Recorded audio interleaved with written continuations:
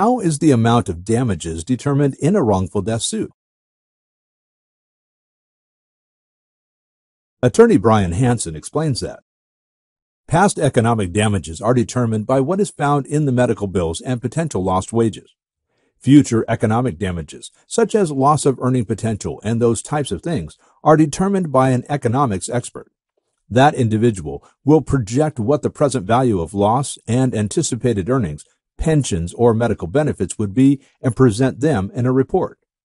The most difficult aspect of the entire wrongful death process is determining how to quantify general damages. Clearly, no amount of money would ever properly compensate a family that has tragically lost a loved one.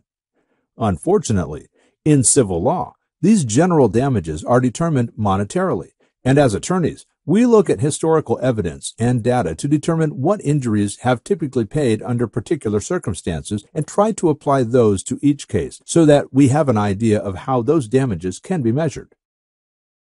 For a free phone consultation, contact Attorney Brian Hansen in Utah at 801-383-2189 or visit www.fellerwendt.com.